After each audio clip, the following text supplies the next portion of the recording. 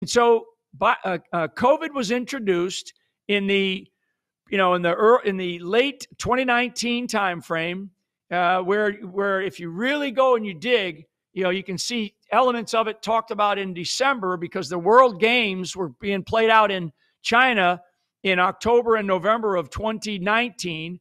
And then in December of 2020, you started to hear little elements of some media reports that came out. And then all of a sudden, January, February, boom, we got hit COVID, right? So then you had the COVID introduction, and the whole purpose of COVID was to make sure that the 2020 election was in the bag, okay? And once they did that, the real part of COVID, the introduction of COVID, of this bio weapon by China, was to ensure that we could change our election system and process, okay? And a lot of examples about states that use mail-in ballots. Once, like Oregon, as an example, started using mail-in ballots in late 1990s, and they've never been anything but hardcore liberal progressives since then. So they knew that what the impact of mail-in ballots would be, and of course, ballot harvesting, but principally mail-in ballots. So damn near everybody went, okay, can't have, people going to the polls, and we're going to introduce mail-in ballots. And, so many people, to include Bill Barr, the Attorney General for Trump in June timeframe, June 2020, said mail-in ballots are filled with fraud. Everybody knew it. Everybody knows it. Filled with fraud. So 2020 comes along. Boom. 2020 is one of the most, dishonorable elections that we've ever had in the nation's history, because for anybody to think that there wasn't fraud involved, and not one Republican governor has ever stood up and said maybe there was just a little bit of fraud in 2020, because they all can't stand Trump. None of them. I'm talking about every governor, and every one of them has had anti-Trump, statements or whatever. And I'm talking about Republicans, never mind the Democrats. So how can you fix that? Jimmy Carter was in charge of a commission, that many years ago. And they put him and Scoop Jackson and various senators, distinguished people that were retired. And they came up with a report. And the report's primary finding was you cannot have mail-in ballots. Because if it's a mail-in ballot, I went to the voting booth the last time, whatever it was. And I walked in Palm Beach, and I walk in, and they know me. They say, Mr. President, could I see your identification? Yes, boom, here's this, here's that, everything. And then you sit, and they watch you sign, and there's not a lot you can do. I mean, if you wanted to be dishonest, it's sort of beautiful. Right. If instead of that, I'm going to send them a ballot. Right. It has to go through the postal services. It has to go through a lot of people. They mail you houses that, the house was demolished and the people have left. And it's so bad. The one thing with Jimmy Carter, he had a very strong commission. It was no mail-in ballots. And we're the only one that does elections this way anymore. They've gotten away from them. And this is it ticked up in a big way after COVID. It used to be like soldiers serving overseas. They used COVID to cheat. Yeah. Well, they used COVID to certainly push this mail-in ballot. Another thing but they used COVID to cheat. But so now we're here. Okay, so that was 2020. Now we're here in 2024, less than 90 days before the next major election. And we just experienced an internal coup. So these are phases that I'm talking about. So the next phase is, and it's not the final phase, because we're getting ready to go into another one here. The next phase was, we got to get rid of Biden. I mean, think about it. Joe Biden was put at Camp David for, I think, 4 or 5 days prior to that debate to rest and to prepare for that debate. There's no way in the world. In fact, what they did was they screwed Joe Biden. He came into that debate totally unprepared, not rested, and like he was well past his bedtime and got crushed in that debate. That gave them the immediate excuse to introduce, the next candidate, right? Kamala Harris. So out goes Joe. That's an internal coup. That's probably the third or fourth phase of this thing, to make sure that they stay in power. And now you got Kamala Harris. Now, what we're seeing today from the left isn't just disagreement. It's pure venomous hatred. The left claims to stand for tolerance, acceptance, and diversity, but when you look at what they're actually saying, it's anything but that. The level of intolerance is hypocritical. These are the same people who insist they're the champions of inclusivity. It's hypocrisy at its finest. On the right, you don't see that same mindset. Sure, conservatives think the left is misguided, maybe even foolish, but there isn't this deep-seated hate toward them. It's more like, you're wrong, but let's talk about it. But the left, they've taken their disdain to a new level, pushing intolerance and silencing any views that don't align with their agenda. I believe that we actually do have a threat to democracy in this country, but unfortunately, it's not the threat to democracy that Kamala Harris and Tim Walz want to talk about. It is the threat of censorship. It's Americans casting aside lifelong friendships because of disagreements over politics. It's big technology companies silencing their fellow citizens. And it's Kamala Harris saying that rather than debate and persuade her fellow Americans, she'd like to censor people who engage in misinformation. I think that is a much bigger threat to democracy than anything that we've seen in this country in the last 4 years, in the last 40. You can say goodbye to diversity of thought under Kamala, even though we should be able to debate ideas, have honest conversations, and let the best argument win. That's what the marketplace of ideas is all about. But the left doesn't want that. They want control over the narrative. They want their way only, spoken like a true tyrant. I mean, the reason for this petition in support of the Constitution is because the Constitution really is under attack. One prominent Democrat after another has been saying that freedom of speech, the First Amendment, is a bad thing. Yeah, John Kerry literally said that. Tim Walz. And Tim Walz. Yeah, and Hillary. Yeah, exactly. It's like a long list. They're not like, you know, mid-level people in the. It's like the top people in the Democrat Party are saying the First Amendment's an obstacle, and then they will refer to it. You know, like they use the word disinformation. Like, it's a pretty good indication that if someone's using the word disinformation a lot, they are the ones creating the disinformation. So,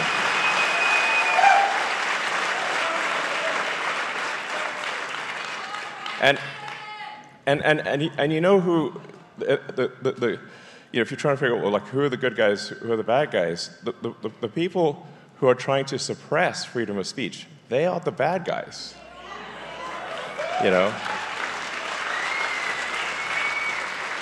So, but it's actually astonishing that we're even in this position in 2024 in America. It's hard to even believe that this is real, you know?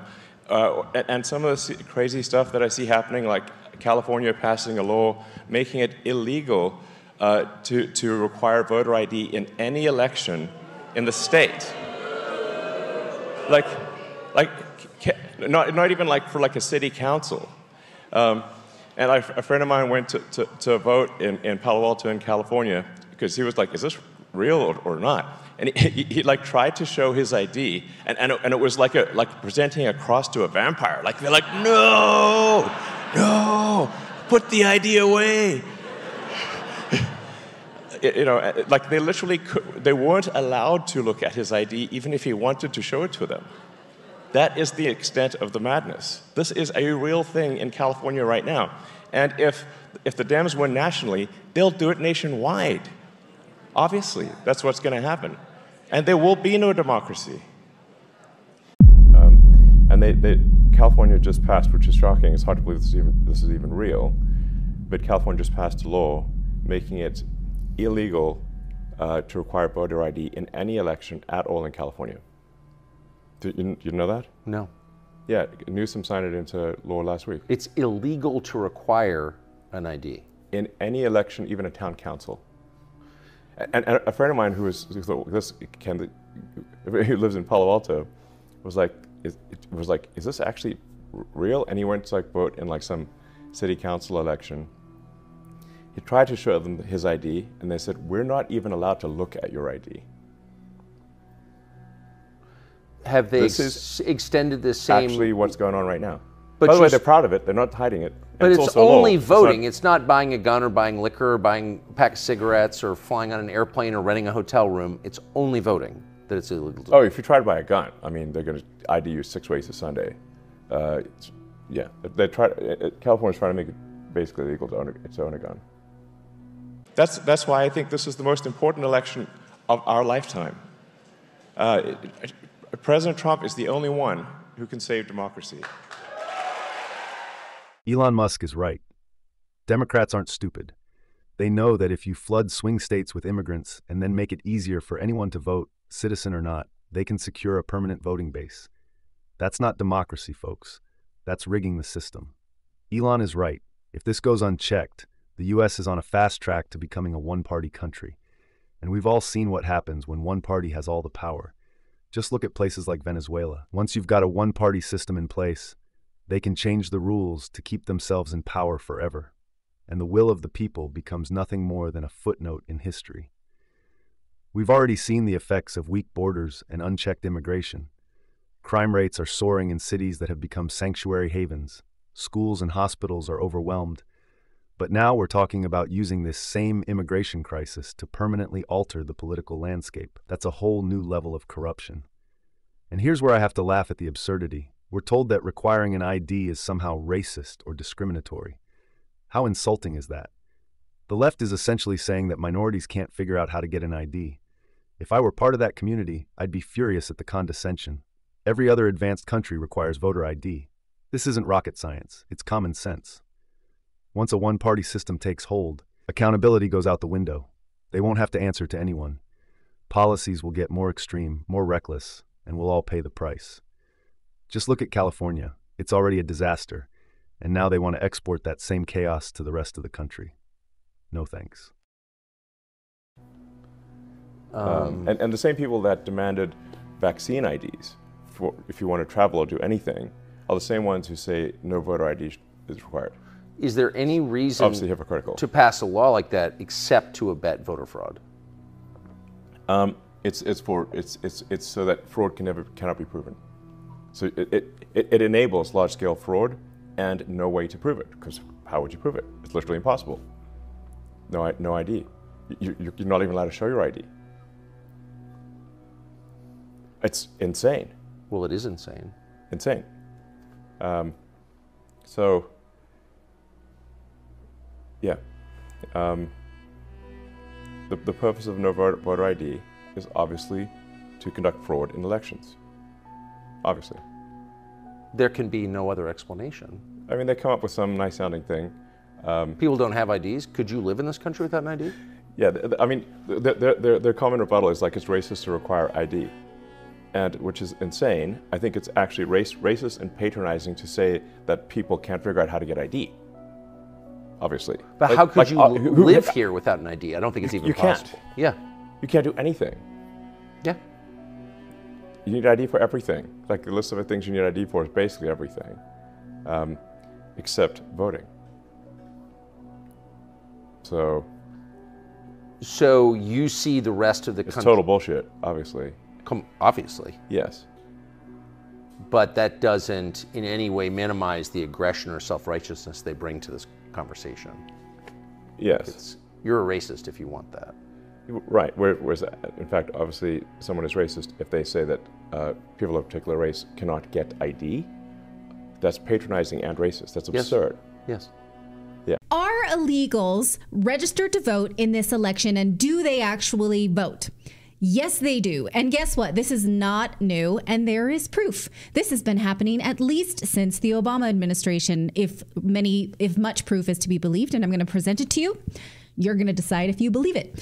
Of course, this is happening in every state, but it is a major concern in swing states, as Elon Musk pointed out this weekend, that there are triple digits increases of illegals in swing states over the past 4 years. Now, these are the states where the electoral votes are the most hotly contested right now. So interesting, right? That they would have this upswing in voters who would be new, who may be more democratically leaning. Of course, it is illegal to vote as a non-citizens, but many states say that they have proof that thousands of registered voters are non-citizens, and many of them don't even know that they've done it. In fact, many of them are self-identified as non-citizens. The state sees that, and the federal government is saying, you're going to leave those people alone. You cannot go and purge them. So think about it. Someone goes in, marks a document, says, yes, I'm not a citizen. And then they get a voter registration. And the state says, oh, we see this list. And the federal government says, we will not allow you to purge these people. You have to allow them to stay on their voting registration. Why? The federal government now is suing these states that try to clean up their voter registration. Why are they doing this? Now, the media is framing this as voter removal, or they're calling it voter purges. Well, this is not new. Many states, such as Florida, require state authorities to maintain accurate voter registration records. Federal law requires the federal government to respond to inquiries from any federal, state, or local government agencies that want to verify any outliers. Something they can't, oh, we don't know about this guy. This guy doesn't seem to be legal. Let's ask the federal government. Well, in Florida, the state compiled a list of people that they could not verify as citizens, sent it to the federal government, and the government responded, sorry, can't help you. We have a software for that. It's called SAVE. Just go on, get back. And so the Florida Attorney General last week filed a lawsuit against the federal government. They say that when they asked the federal government for help, they got this BS letter in response. Now, it says basically, we can't help you. We have SAVE for that. You got to use that. Can't do anything else. Sorry. Now, the letter references a lot of footnotes for things that they want to prove, except the part that I have highlighted here. This part says, the evidence is clear that the laws are working as intended. It is extremely uncommon for non-citizens to vote in federal elections. Well, do you notice there's no footnote there? No proof at all. It says that the evidence is clear. It's just a statement. But there's no evidence. Right. So again, I'm going to, in the immortal words of Thomas Sowell, say, where is that evidence? Or what he says, his quote is, show me that evidence. Because everything in this document is footnoted except that part that says there's evidence. And I'm like, well, where is it? I'll read it. Tell me where it is. So they don't have evidence. They just point to their SAVE database. That's this program if you're interested. Only Florida says, look, we know you think this is a good program, but we had to sue you to even get access to it because the federal government didn't want states to use it. They got access in 2012, but they still can't use it because it requires that the state have biographical information and a unique immigration identifier. Well, if they had that, they wouldn't need the federal government to help them. They would know who these people are. So they're making the federal government fill in the gaps. And the federal government is doing what every bureaucracy says is just, well, check the database. Can't help you. Move along. So the state of Florida now says that they know they have people in their database that are not citizens and they cannot get help. Here they say, in the months of filing this complaint, Florida has identified a number of individuals who they have evidence of non-citizenship but could not run a search because they don't have these numbers. All of these people are currently registered to vote. The question is, why doesn't the federal government want to help? Why won't they help them purge these numbers? They have evidence, and they say that these people have records of voting. And the media is saying that this is voter purging. And Florida is now making the argument that this is the federal government's duty, and they're demanding that a court order them to do it, plus pay the legal fees. Now, in fact, not only is the federal government refusing to help Florida and getting sued for it, the federal government is suing Virginia for even trying to clean up their voter logs. The Justice Department filed this lawsuit against the state of Virginia, they say, to challenge the state's program for removing voters too close to the election. Now, Virginia started going through this, and its registration, they've been doing this all along. It's not new, but they say, well, you're in this 90-day window where you can't remove voters anymore. Here's what Governor Glenn Youngkin said about this on CNN. The Justice Department is suing your state's election officials, alleging that you're violating federal law because you were purging voters that were flagged as potential non-citizens. Now, the issue is not the program, is my understanding. The issue is that the Commonwealth of Virginia was doing it within 90 days of an election. As you know, and I just want to bring the viewers up to speed here, that's the so-called quiet period before an election, 90 days where you're not supposed to be doing such purging. What is your response to this lawsuit? Yeah, so let me just begin with just correcting a few of the facts that you used to set this up. So first and foremost, this is a law that's been on our books since 2006. It was a law that was signed by then Democrat Governor Tim Kaine, and it requires our election process and governors to use DMV data when an individual self-identifies as a non-citizen, and there is a match with that person on the voter rolls, to then notify that person that they have 14 days to affirm that they're a citizen or not, and if they're not, then they are removed. This process has been in place since 2006. We've just had recent Democrat governors like Terry McAuliffe and Ralph Northam use this exact same process within the 90-day period because it is individualized. An individual starts the process by self-identifying as a non-citizen. And therefore, as governor, I have an obligation, no discretion, to then run the process to notify that person through our registrar that they have 14 days to clear it up. And if they don't clear it up, they're going to be removed from the voter rolls.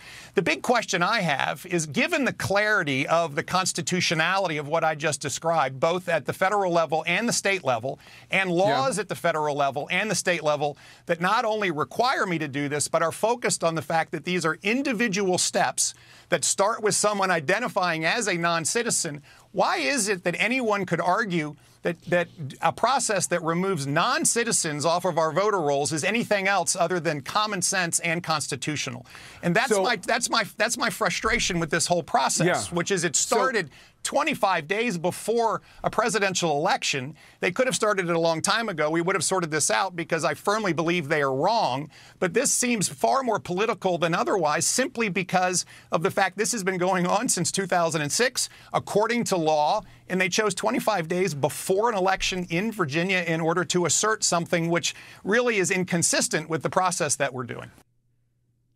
So, I mean, consider that. The governor has a list of people who have self-identified as illegals, and the Justice Department says, you got to leave that. You got to leave that alone. You can't do anything about it, and we're going to sue you now, even though they've had the protocol of this law since Tim Kaine was governor. So how is this happening? Is this, I dare say, weaponization of the Justice Department in order to interfere with an election? Maybe. He goes on to say that there are 6,300 people who fit this bill in his state, and they can contest this. If they are, in fact, legal voters, and this was a mistake, they can either contest it or they can show up with proper ID and vote on the day of the election because their laws allow it. So what are Democrats so worried about? Fill in the blanks, right? Obviously. In Texas, the media is also accusing the state of purging voters. But if you look at the governor's own account of who was removed, the numbers are quite similar. 6,500 non-citizens, 6,000 with a felony conviction. Well, what do Democrats want to do? Just leave them there? That's not what the laws are. Over 457,000 deceased people. Shouldn't we just be able to get dead people off the list? That seems like that would be okay. Voters who requested to be taken off. Now, the governor also says that of these 6,500 potential non-citizens, 1,930 have records of voting, meaning almost 2,000 of them have voted as illegals before. So when the federal government says it's extremely rare, I don't think 2,000 people who are illegally voting as non-citizens in Texas is extremely rare.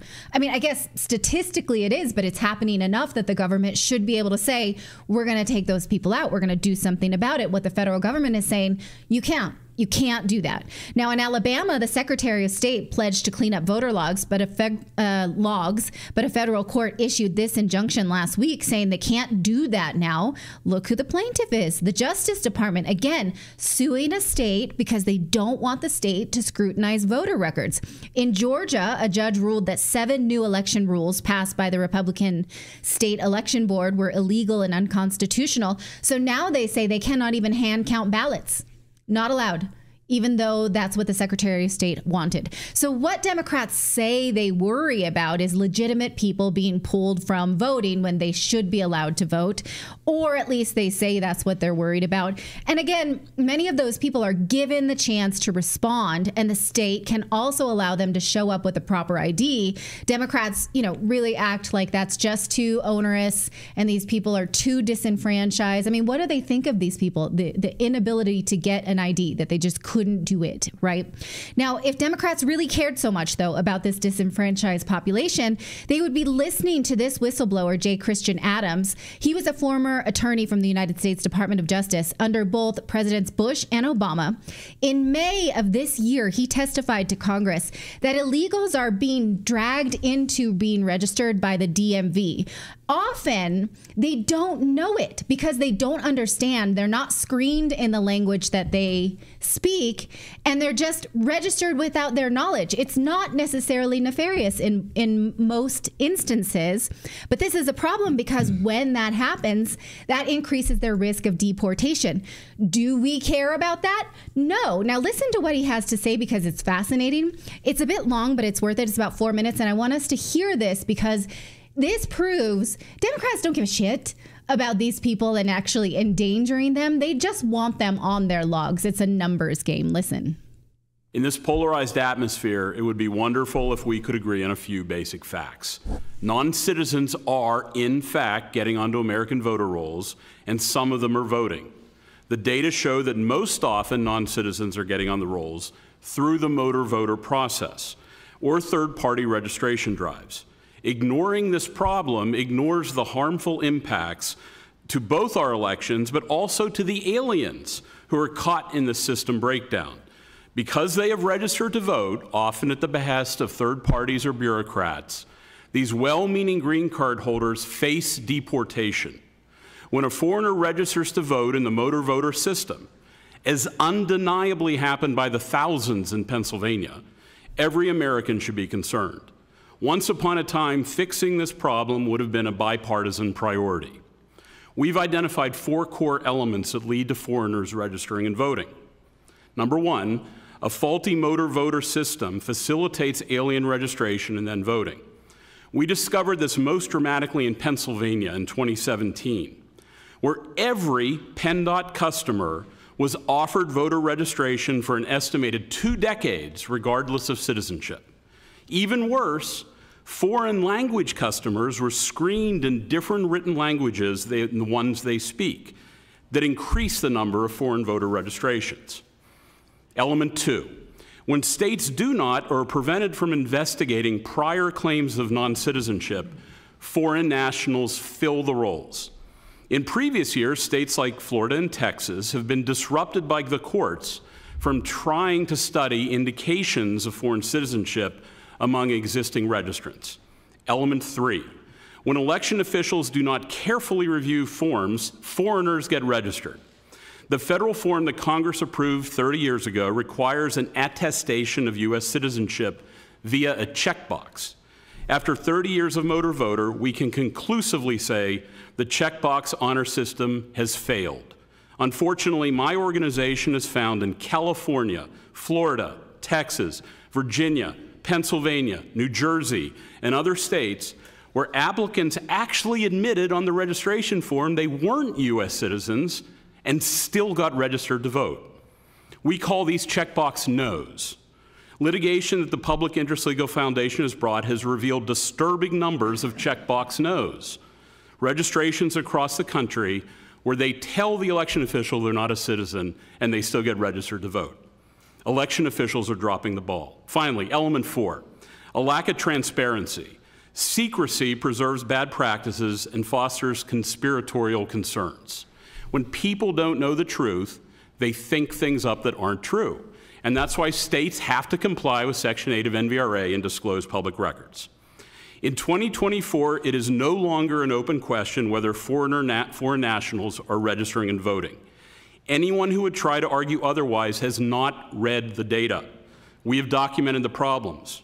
We've documented the Middle Eastern immigrant whose green card was revoked in Pennsylvania after PennDOT offered him registration in an unfamiliar language. He lost 7 years of his life trying to clear his name until Pennsylvania admitted to a mass glitch in the motor voter system. We've documented the Sudanese refugee in Pittsburgh who was given an English voter registration form at a time when he needed an interpreter. We found records of a San Francisco college student whose coursework was disrupted because he mistook a federal voter drive for a campus election. This is just a tiny sample of the stacks of documents that we have available of victims, aliens who are in the green card process, who've been sucked into the motor voter system, registered to vote, and jeopardize their legal status in the United States. People are registering through a broken motor voter system. They're victims to this broken system, and Congress can fix it through a few basic, simple fixes. Thank you very much. A stack Now, they don't want to. Of course they don't want to fix this. Of course they don't. And they'll fight it tooth and nail, like we're seeing from the Department of Justice, fighting this tooth and nail. Why would you have Merrick Garland fighting against fixing this? Right. Well, in his book, I want to show you the cover to his book, because he talks about how this goes back to Eric Holder, how they actually had corruption, people going to register illegals to vote with the ballot filled out already and just had them sign things that they didn't know. He was a Justice Department whistleblower, and he saw it happening under Eric Holder. And so I'm currently reading this book. He's saying this is happening. The federal government is preventing these states from trying to fix it. Why? The DMV is complicit with, oh, here comes an illegal immigrant or someone who's a green card holder. Just stinking wants a driver's license. That's it. Does not mean to register to vote. And they're pulled in and all of a sudden, oh, their vote's Democratic. That's interesting, right?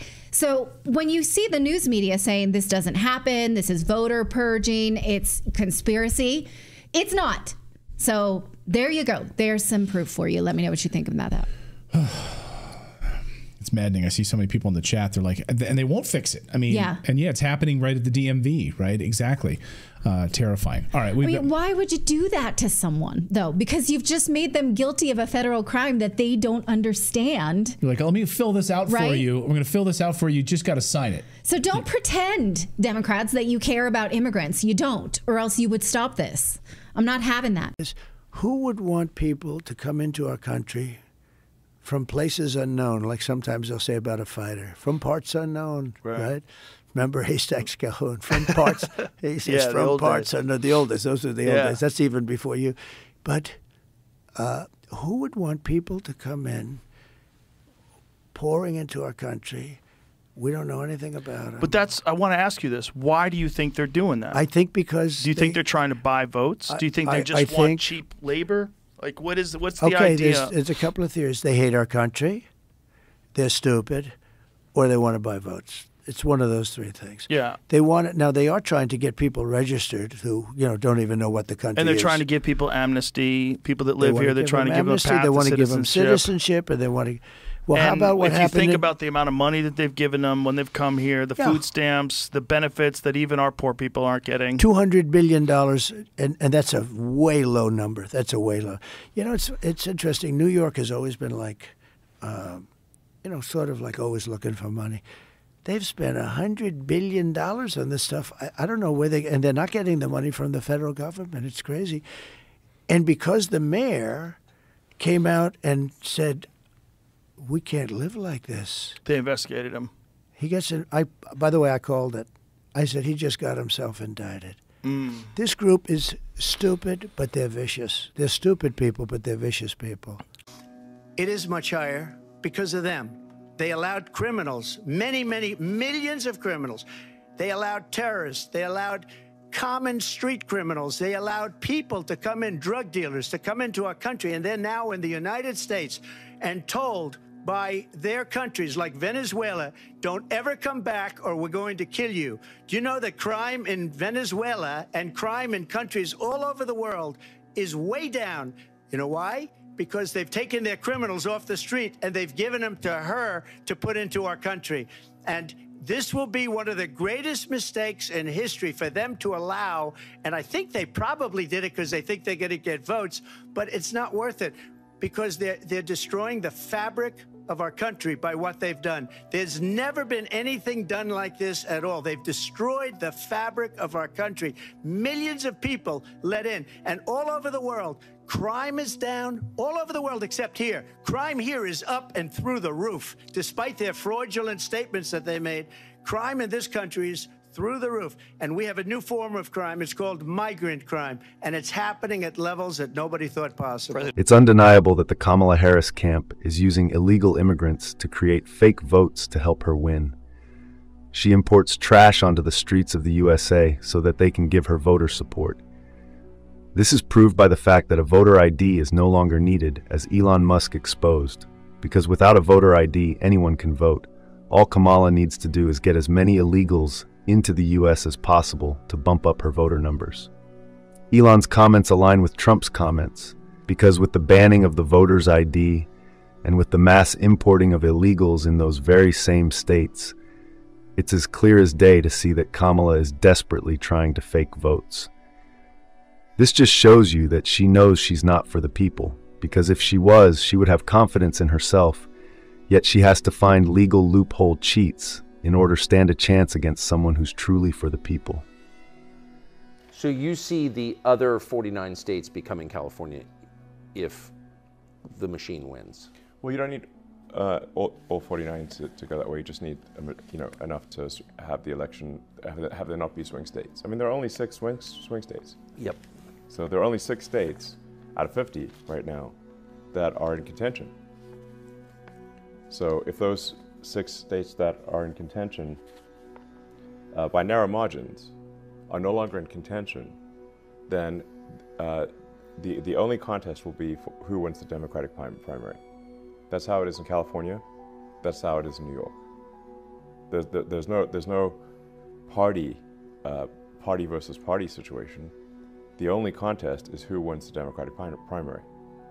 And as we've seen with the appointment of Kamala, who no one voted for, even in the Democratic primary. Yes. Where's the democracy here? Well, it's easier though. I mean, it's just that the Dem party elite just decides who is in charge. That's a tiny oligarchy basically. Comprised of. That's not democracy. The richest people in the country. That's kind of the interesting part to me, is that the richest people in the country are on board with this. I mean, that's what it is. It's a collection of billionaires. Well, right? most of them are, yeah. But you're not. Not me, and not everyone is. I think there's, but it is a shocking number of so-called billionaires are in the Dem camp, more than are in the Republican camp. Oh, for sure. Which is wild. So in fact, the astonishing thing in the swing states is that they're even a contest, given that the Dems have far more money than the Republicans. So the Kamala camp dramatically outspends the Trump campaign in the swing states. The media is overwhelmingly pro-Democrat. So you've got the press is a Dem cheering squad. So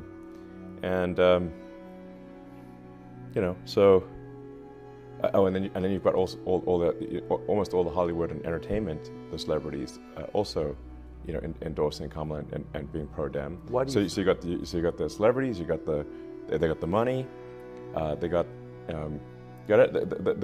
basically everything on the side of the Dems. The Republicans are the underdog here. Trump's the underdog in swing states, and still it's a contentious. It's still a 50-50. After all that, what does that tell you? It tells me that if people actually knew what was going on, they weren't being fed nonstop propaganda, it would be a landslide in favor of Republicans. Yeah. Imagine having all of Hollywood, the media, news agencies, and the current president against you. And even with such odds against Trump, he's still very much in the run to win this election. It just shows you how much of a handicap Kamala needs to win, because it's clear as day that she isn't suited to be a president, because if she wins, it would have been a blatant robbery. The USA has lost its status as a true democracy, because at the end of the day, there is a very large bias circulating in the political scene, and a democracy is not a democracy when it is influenced by biased agencies pushing one party significantly more than the other. So I'll ask you this question. Why are the New York Times, Axios Media, the Detroit Free Press, USA Today, and the state of Pennsylvania now all telling us that we will not have a presidential winner on election night? I'll answer this one for you. They are conditioning us to get ready for a post-election turmoil in the United States, dare I say a civil war. Just so you understand, the media did this to us in 2020. They laid the groundwork for this election, for the 2020 election as well, telling us not to expect a winner on that evening. I mean, it was stunning. Hold strong. Hold strong. Don't worry about it. Your boy Biden will eventually come out on top. This was the New York Times in 2020. How the media could get the election story wrong. We may not know the results for days, maybe weeks, the New York Times warned us. So it's time to rethink election night. This was back in 2020. Here is The Guardian in 2020, warning us then, will the U.S. media call the right winner on election night? Don't count on it. We can't rely on the media to call the election fairly. Here's what we need to know about it. And in fact, we all went to bed that night. America, the United States of America, went to bed that night. The polls closed, right? This is bedtime. Polls closed. Americans going to bed. See that there? Closed. Polls are closed. Polls are closed. Reporting in 59% of precincts, 64% of precincts, 83% of precincts, 94% of precincts reporting. Polls closed across America. Look at those numbers. 54% Michigan, Pennsylvania, 57 to 41%. Georgia, 53 to 46%, 54 to 44%, 51. I mean, those numbers are pretty staggering. So America goes to bed, and surprise, surprise, surprise, surprise, like my favorite Instagram meme. Yes. Surprise, surprise. Wasn't it? It was. The clock struck midnight. Donald Trump was leading in all of those battleground states, Pennsylvania, Georgia, Michigan, Wisconsin, and then, well, something happened. What happened? Well, as LifeSite News explained in a great analysis piece, overnight on election night, the numbers flipped. Of course, Joe Biden, a candidate who struggled to attract even, modest crowds at that point to his rallies, somehow garnered the most votes in American history. Look at how the liberal USA Today even showed Biden rallies. Notice the date on this, right before Election Day. Look at that. Scenes from Joe Biden's 2020 campaign rallies. That's the photo they chose to lead it off. Okay. Here's another Biden rally. Look at this. Look at all these excited people at a Biden rally. One guy so excited he's a reporter sitting there on a computer. There's like 5 people who are not related to Biden. Look at the Secret Service agents, and then Jill Biden, and then like 4 people. That guy's probably a reporter. And then another guy with a laptop is another reporter. Anyway, and then it's amazing. And it really is amazing. On election night, Joe Biden received 81 million votes, a staggering 15 million more votes than Hillary Clinton did just 4 years earlier, more than President Obama. Again, more votes than any American president in history. He is a hero. I mean, he's my hero. 81 million votes. How do you pull that off? It is amazing. You can see the excitement in these voters' faces right behind all these COVID masks. You can see their excitement. Listen to what the New York Times just published this week on what to expect on election night. This is New York Times this week. Harris or Trump, once again, election results could take a while. More Americans are using mail-in ballots, which takes longer to count than those cast in person. In several battleground states, a winner may not be apparent on November 5th. Of course. Quote, there will be no clear and immediate winner on election night, says the New York Times, and that early returns could give a false impression of who will ultimately prevail. You know where this sounds so familiar? I'm thinking Germany, Pakistan. In recent history, This has been happening where the people's candidate, they go to bed and that candidate is winning, and then overnight something happens. It's just, this sequel sucks.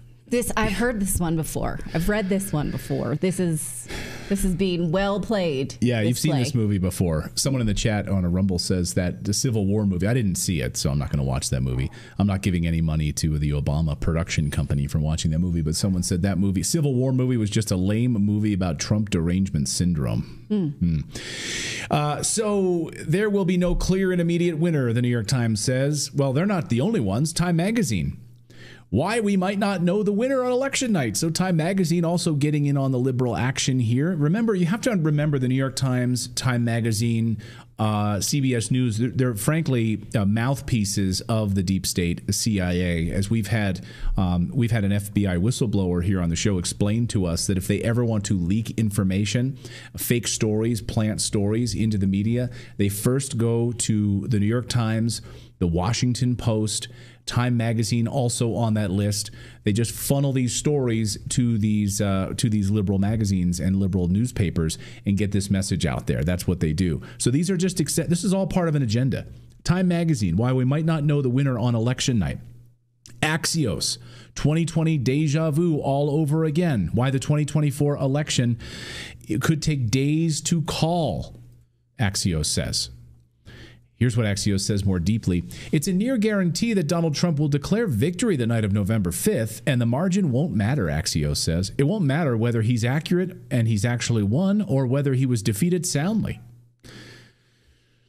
Quote, I think we should absolutely expect the super spreaders of disinformation will parrot the lies about the election in the immediate aftermath. That's what Axios says. And not to be outdone, the state of Pennsylvania, a battleground state, my home state, the Keystone State, Pennsylvania, 19 electoral votes. I would argue it's more important than any other swing state, not just because it's my home state, but this election cycle, Pennsylvania will determine who wins this presidential race this year. Not Florida, not Ohio, but all eyes on Pennsylvania because of those 19 electoral votes. If President Trump carries that, then those other states and their fewer electoral votes really don't matter from a swing state perspective. All eyes on Pennsylvania. So Pennsylvania publishing this, letting us know Pennsylvania won't always know the final results of all races on election night. Any changes in results that occur as counties continue to count ballots are not evidence that an election is rigged. So Pennsylvania wants to get out in front in this and let you know that Pennsylvania might be too close to call. Probably not on election night. You won't know who won Pennsylvania. I feel like they should have put the word not necessarily evidence. If they're saying we know already that the election is not rigged and the election has not happened, that's a preordained conclusion that makes me a little nervous. So they're saying we already know, full stop, election's not rigged. Well, it hasn't happened yet. Right. So let's leave open a possibility of a corruption, given we have a lot of corruption.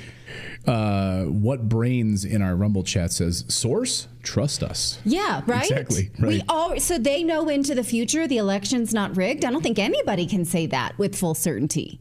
Nobody can see the future. Pennsylvania can. Okay. They're warning us all, and you should listen to your liberal media.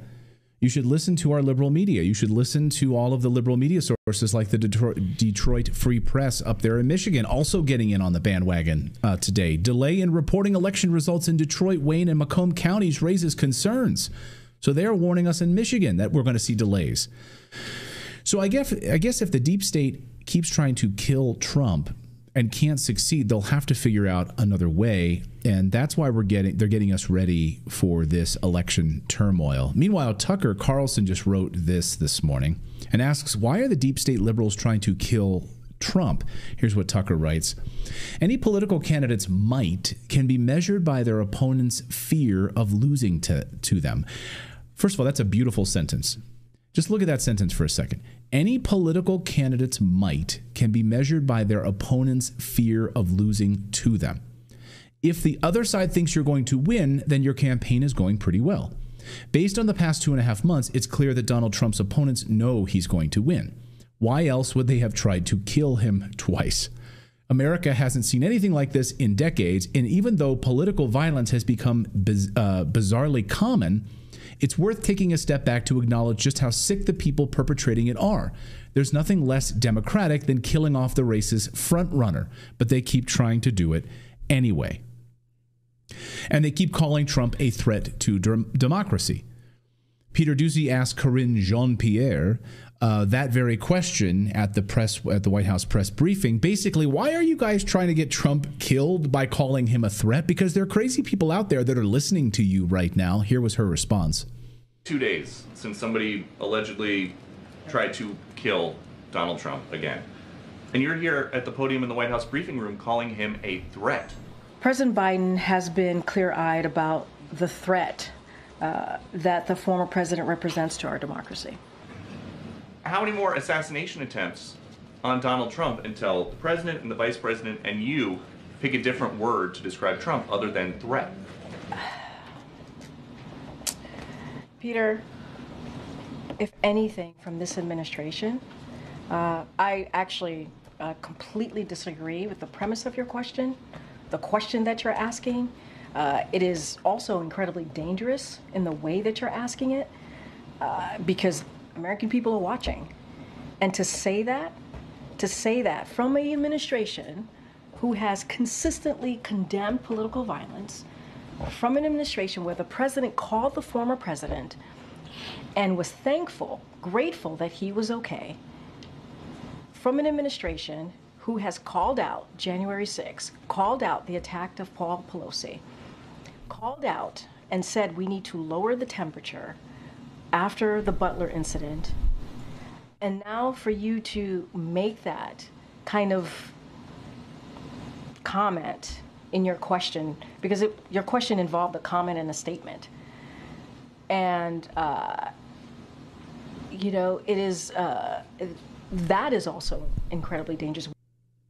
So Peter Doocy is dangerous. Mm-hmm. So she, a moment ago, calls President Trump a threat to democracy. Right. And he's saying these are dangerous words. And she said, no, I'm not you. Well, I don't call him a threat. You just said that President Biden labels him a threat to democracy. At what point are you going to stop using that language that he's a threat to? He was president for 4 years.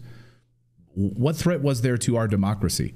I don't know if you've looked at the country right now, if you've stared at it in the face, but it's been a disaster. So what threat exactly? Could she clarify? But all right, now 1 week to go until the election, Pennsylvania police have uncovered a significant case of election fraud. Around October 21st, Lancaster County detectives reported receiving 2,500 voter registration forms just before the submission deadline. These were dropped off in 2 huge batches. These forms, which were submitted last minute, were dated back to June of this year. Now, publications like Zero Hedge speculate the timing of this fraud was deliberate, likely intended to overwhelm election workers and avoid getting caught. Now, thankfully, this attempt was caught, especially in a swing state like Pennsylvania. However, that's not what's happening in Virginia, where a Democrat judge has just ordered Governor Youngkin of Virginia to put illegal immigrants and illegal voter registration back into the system. Now, this fraud appears linked to a voter canvassing organization that allegedly paid individuals to gather registration. Some forms were entirely fabricated, while others had real names but fake signatures. Now, Lancaster County DA Heather Adams explained that the fraudulent registration are believed to be connected to a large-scale canvassing operation started back in June, but the dates are around August 15th. So it looks like they were gathering these fake ballots for about 2 months. While the organization behind the scheme hasn't been named publicly yet, 2 scenarios are likely. Either workers falsified information in order to collect fees on more applications, or the group was involved in a larger scheme to sway the election. My belief is they were trying to sway the election. Now, if undetected, this fraud could have added thousands of illegal votes to the Pennsylvania system.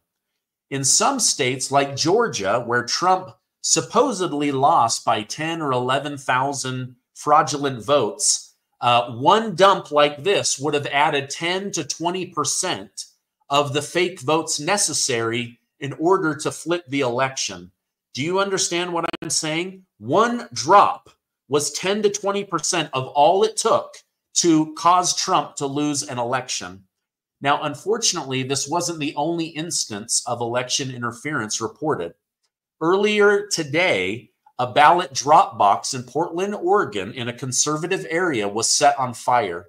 Just an hour later, another box in Vancouver, Washington, was also set on fire. Fortunately, the Oregon box had fire protection, and most of the ballots were spared. However, in Washington, Hundreds of ballots were destroyed.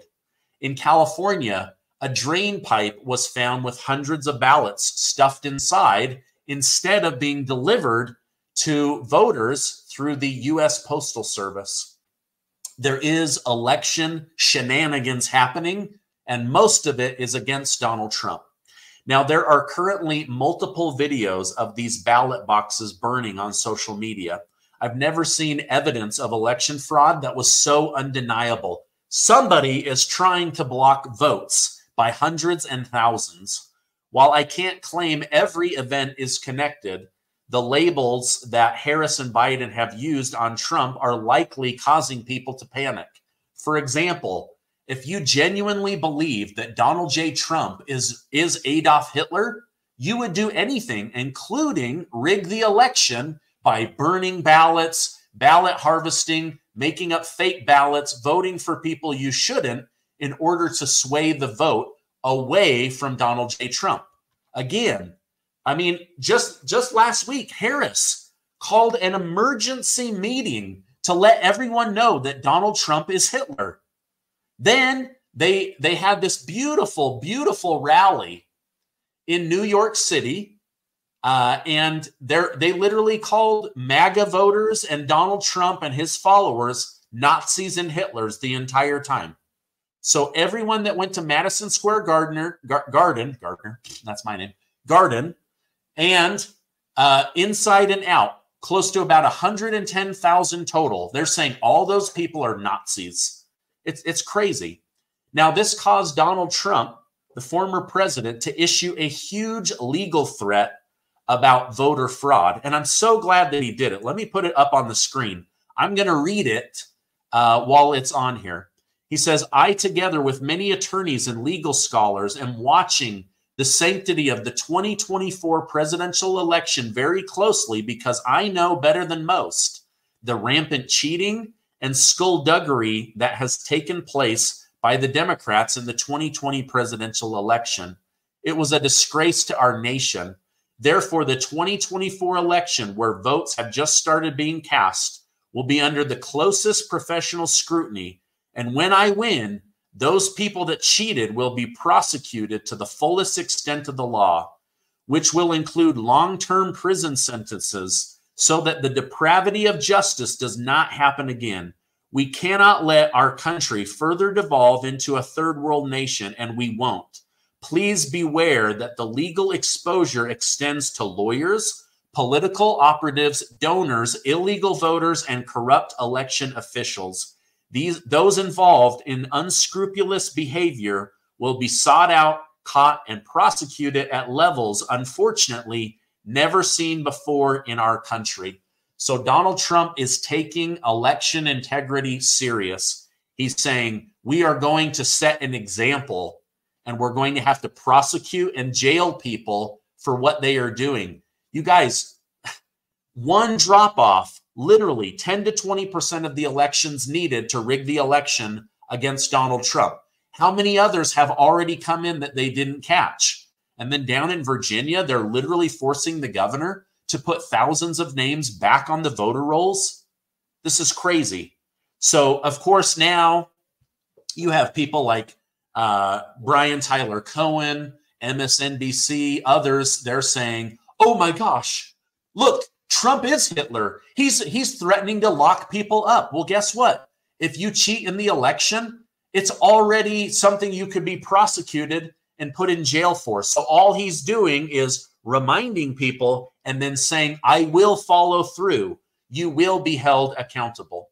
We've been saying on this show now for more than a year that Trump will likely win in a landslide, but that the deep state will never allow him to be inaugurated as president of the United States on January 20th. The CIA will not allow it. The very same group of people, of course, who doesn't want him to become president because he's going to defund them largely and put them out of business. And now we're hearing from the deep state that the deep state is preparing for martial law in the United States in order to prevent Trump from becoming president. He'll win the election, clearly, by a landslide. It's seemingly was what's about to happen. But January 20th rolls around.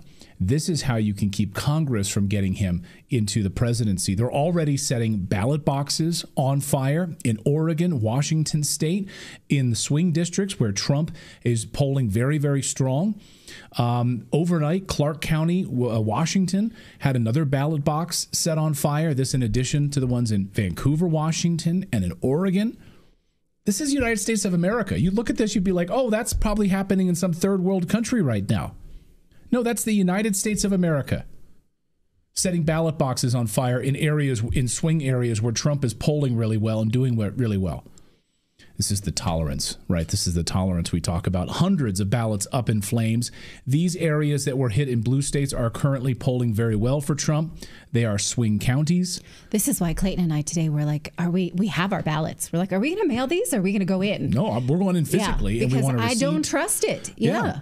I know. Let us know what your plan is. If you've already mailed it, how do you feel about that? Because, well, two things. One, I want a sticker to wear around all day. Right. And then also, I just don't trust it putting that ballot in the mail anymore. Let me know how you feel about that. So one way or another, they're trying to stop him right now. Either it's burning the ballots or something else. This is why we just said, we're going on election day to the polling location, voting in person. I mean, you guys do you. I mean, it's up to you. And I'm certainly they're pushing it over. I think the numbers overnight are about 45 million Americans have already voted.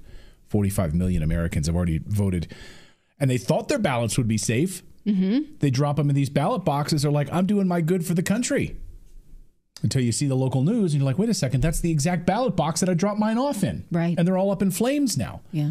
Chad MC says, I'm voting in person. Yeah, let us know in the comments what you guys are planning to doing. Meanwhile, deep state whistleblower, former State Department cyber expert Mike Benz is warning that they will not let Trump move back into the Oval Office, even if he wins in a landslide. Watch.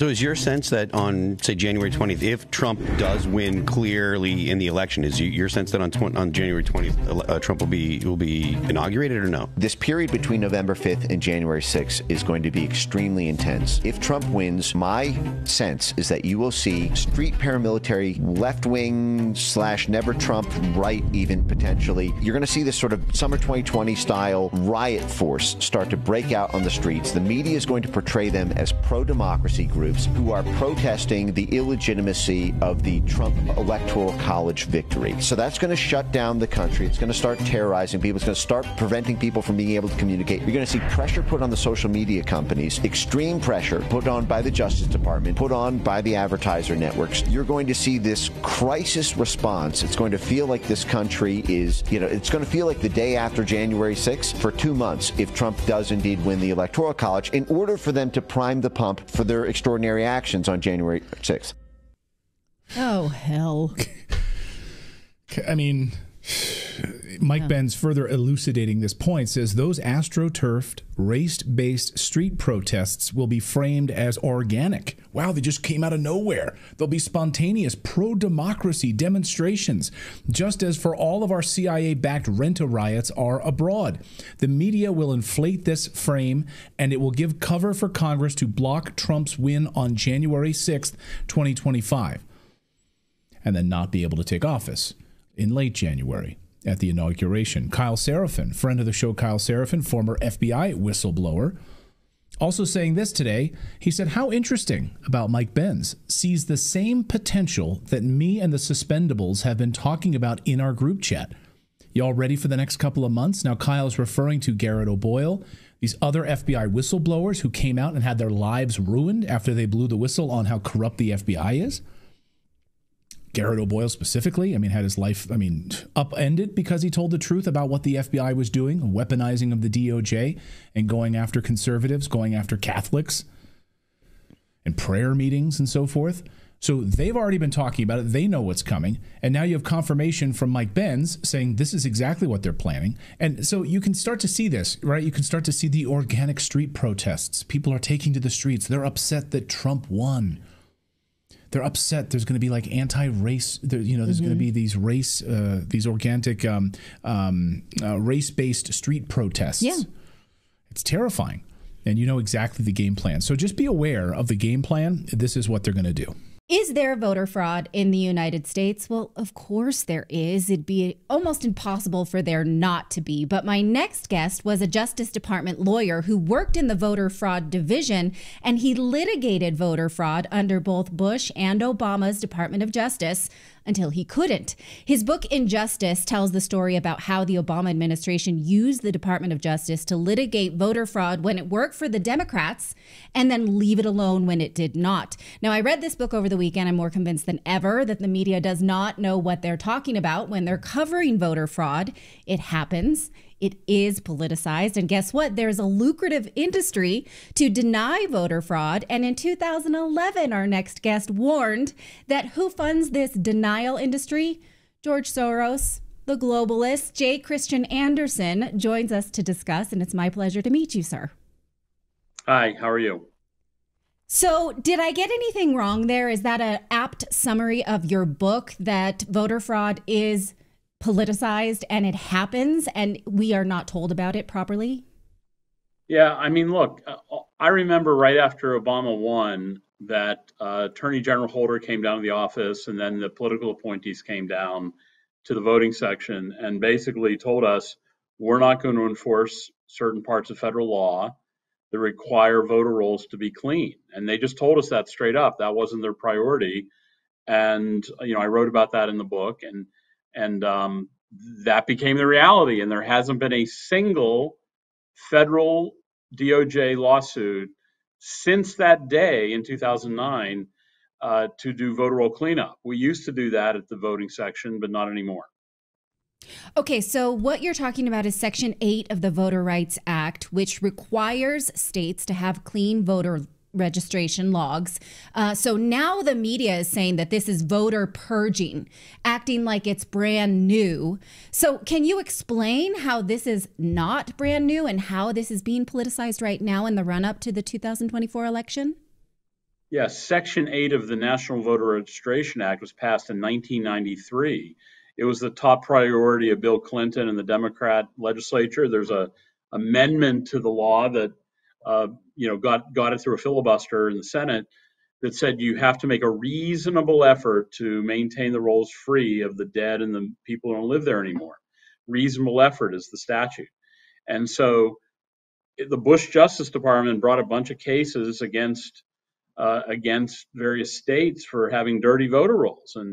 And like I said, those cases are dead. So we have a situation now where the law enforcement officials in charge of our elections just don't care about dirty voter rolls. And that includes people like Jocelyn Benson in Michigan. The Public Interest Legal Foundation has been suing her for the last couple of years. We've been in court fighting her over dirty voter rolls in Michigan heading into this election. And she's fighting tooth and nail. Can you define dirty? You mean it not just is non-citizens who have been self-identified, but also dead people, right? What else is dirty about a voter roll? Michigan had 27,000 dead on on the active voter rolls. Some had been dead for 2 decades, and that's why we brought the federal lawsuit against the Michigan Secretary of State, Jocelyn Benson. So, it includes people who haven't been alive since the 90s. Okay, now one of the things the Justice Department in its litigation against some states is saying is that you can't clean up your voter logs within 90 days of the election. Where does that come from? And why is the Justice Department forcing states to leave their rolls dirty, for lack of a better word? Yeah, that's the federal freeze out. That's also in the law, where there cannot be systematic list maintenance. That's the term from the statute. Inside 90 days of any federal election. That even includes a primary. And so within 90 days of any federal election, states are only allowed under the law to remove dead people, people who have gone insane, which nobody does, people who have gone to prison in a state that disenfranchises you for that. Not all states do. Or to correct mistakes, or things that are not systematic. In other words, someone calls you on the phone and says, please take me off the rolls. So there's a federal law that doesn't allow you to do systematic list maintenance inside 90 days.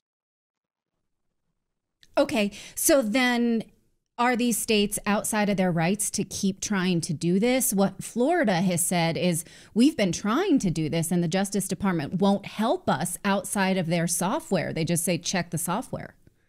Yeah, I think this revolves, Florida's fighting to get access to what's called the SAVE database, Systematic Alien Verification for Entitlement, SAVE.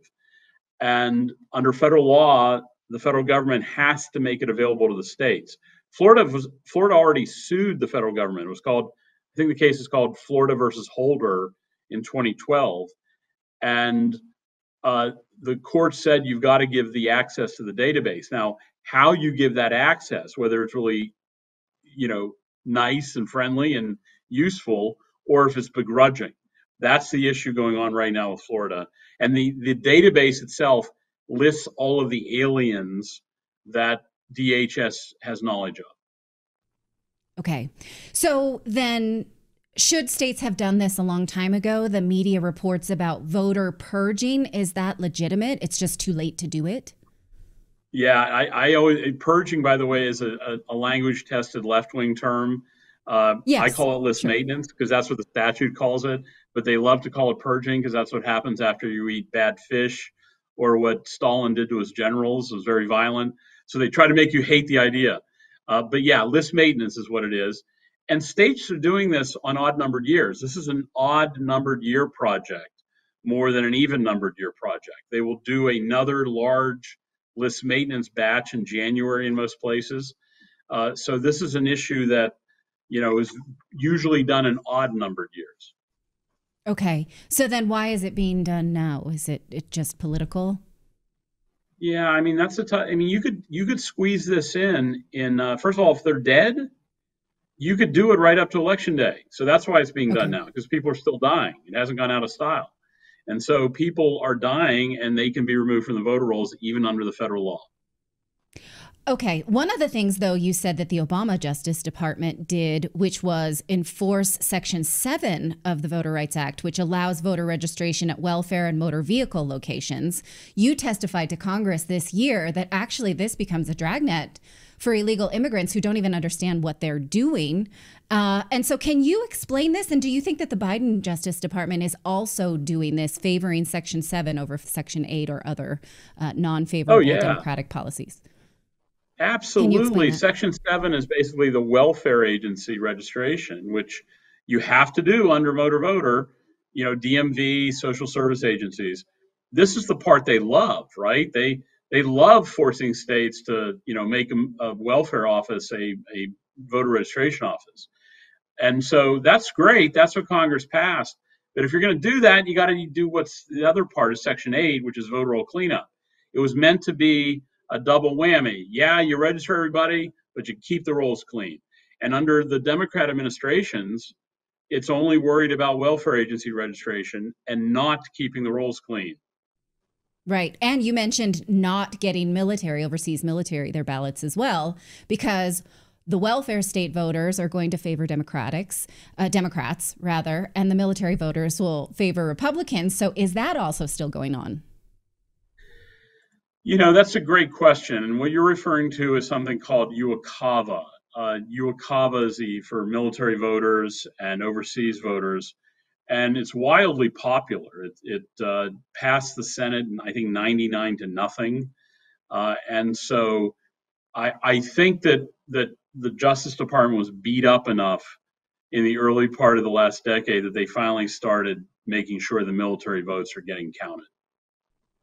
Okay. So another thing that you talk about is that in a lot of these Black communities, they have what's called voter assistance. You found evidence of voters being walked into the polls and people overhearing these assistants saying, vote that one, vote that one, vote that one. Is this still happening? That's shocking.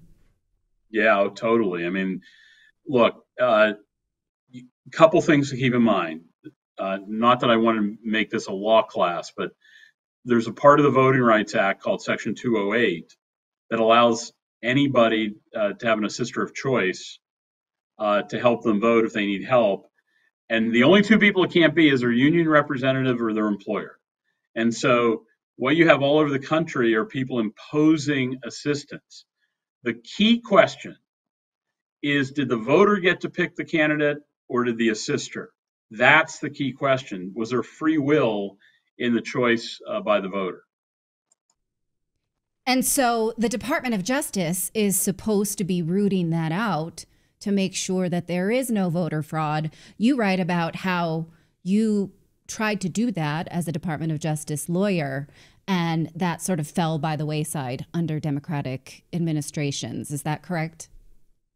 Yeah. And so, look, I had a case in Mississippi where this was a central issue, write about it a lot in the book, Injustice, where yes, the Ike Brown case. Right, the Ike Brown case, and people were being voted by assisters. A famous one, Patsy Roby, was one of the ones cited in court papers that was essentially going to people's houses and voting their ballots. And we put up evidence at trial. You know, anybody who says that voter fraud doesn't exist haven't read the opinion in U.S. v. Ike Brown or read anything about U.S. v. Ike Brown, because the whole case was about removing the choice of voters by assisters in many cases, where these notaries would fan out across the county and go into people's homes and actually vote their ballot. And we put up some of the victims at trial. So this is not some myth. There's actually trial testimony about it. Now, one of the things I found so shocking, and I thought to myself, why have I not thought about this before, is that there is a major industry of voter fraud denial. The media will tell you, like, within hours of an election that there was no fraud. That's not possible. That's not how fraud rears its ugly head. So anytime the media says nothing to see here, usually there's something to see here. You mentioned George Soros, and I look back and I said, you said this in 2011. Oh my God. So who are the people beyond George Soros funding this fraud denial industry? And obvious question, why would they do that? Well, since I wrote the book 13 years ago, there's a whole crop of new donors. Arabella, these venture funds like Arabella and others have cropped up to give huge amounts of money to left-wing organizations like the Brennan Center. They're reflexive. They're like circus trick animals. Like, is there any voter fraud? No, says squawks the bird.